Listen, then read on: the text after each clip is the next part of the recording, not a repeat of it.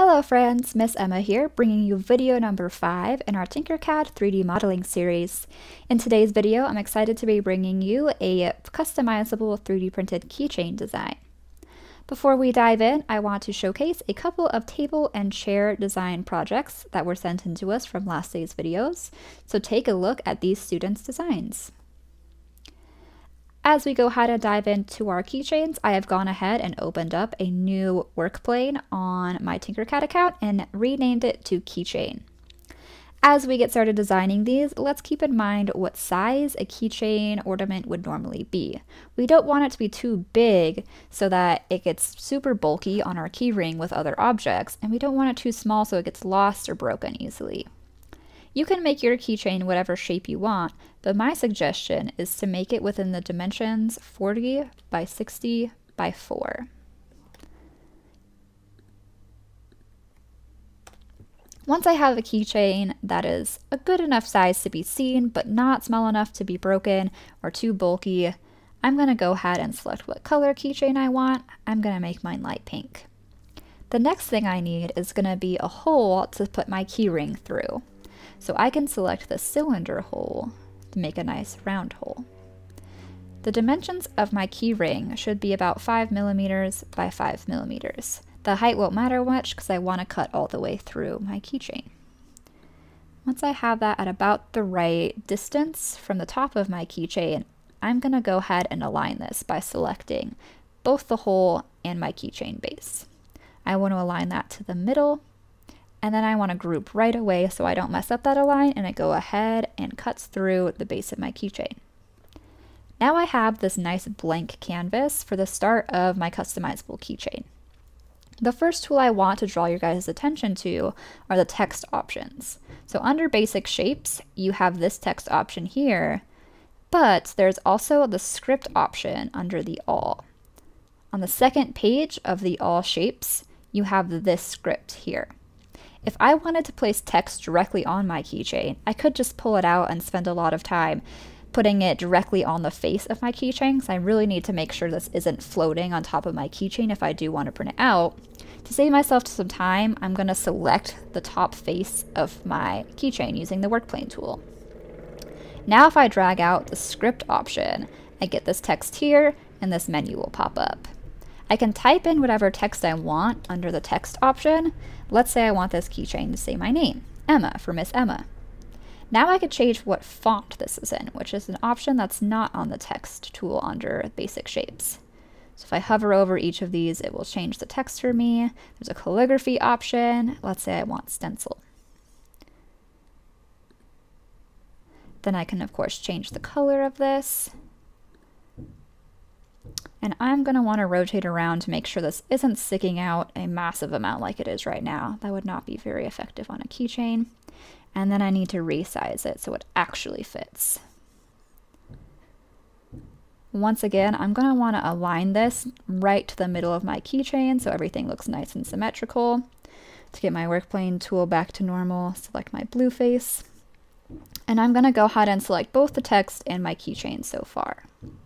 I'm going to go ahead and make sure my text is aligned to the middle. It looks like it already is. And then I'm going to go ahead and group it. Remember that once you group it, the color changes to all one color, but I can select the multicolor tool to maintain the colors that I had on the shapes prior. So right now I have text that's just sticking out a little bit. You do have other options than to have it raised off of your keychain slightly. You can also indent things or make it a hole that goes all the way through. I'm going to show that to you guys with a couple of other shapes. So let's say I wanted to put a heart on my keychain.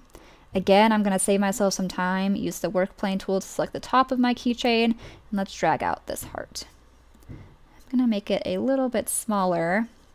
And let's say if instead of having it raised like the text is, I want it to be indented.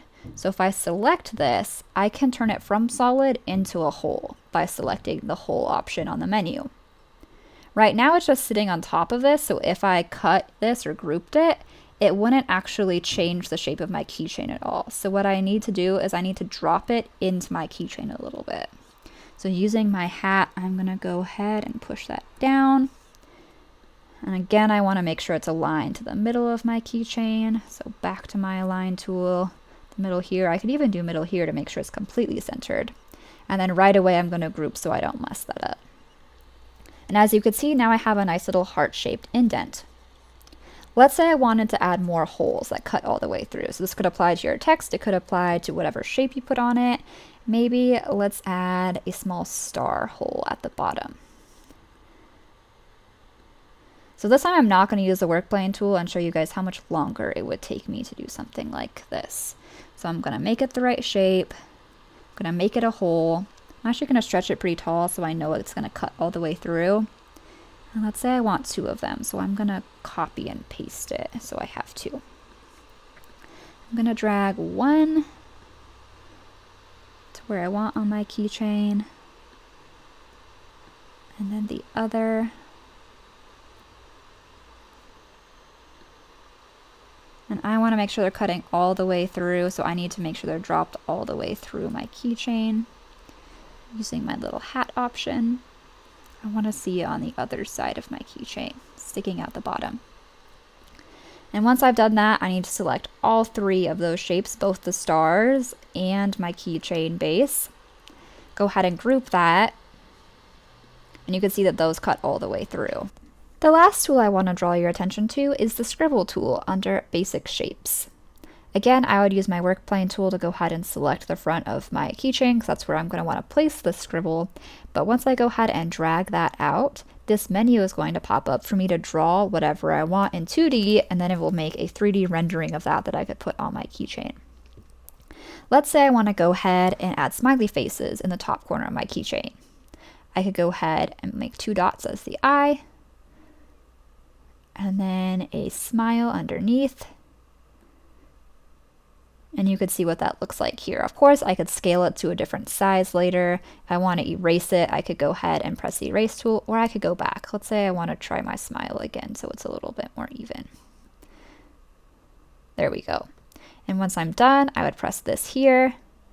I don't need it to be sticking out nearly that much. And let's say I want it to actually be a hole. So I'm going to turn it into a hole and then drop it in, move it over a little bit. I want it to be a little bit smaller. I definitely want this to cut all the way through.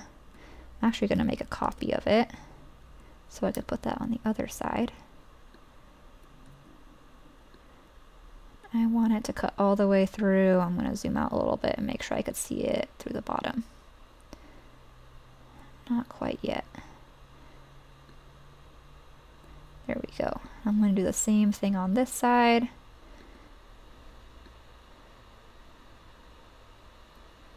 Drop it down all the way.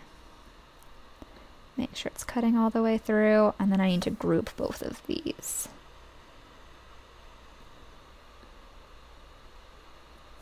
So I'm going to select both my smiley faces and the base of my keychain, group it, and now I have 2 smiley faces cut all the way through. If I zoom out, this is what my keychain looks like so far. I want to encourage you all to go beyond really basic keychain designs to be really decorative with the features you are using.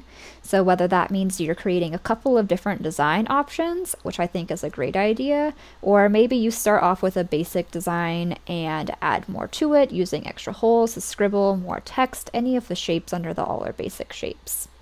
I'm really excited to see you show these off in our next video, as well as email them to us so that we could potentially print them out for you on our Center 3D printers. In order to email these as a file that we can download to our 3D printers, there's a certain way you need to export them. To do that, first you need to make sure that your file is grouped all together. Otherwise, it's only going to print out the objects you have selected. I've been really good about grouping every step that I've done, but if I wanted to double check, I would just select everything on my keychain and then make sure that I could click this group tool.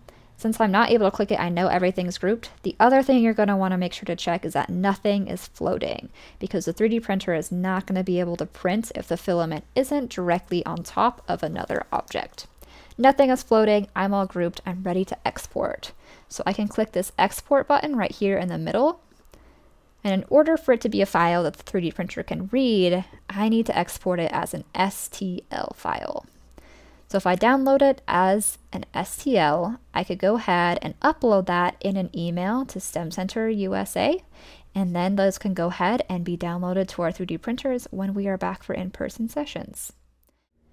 I hope you all are enjoying this video series so far. I'm really looking forward to seeing the keychains that you all create, and I will see you in the next video.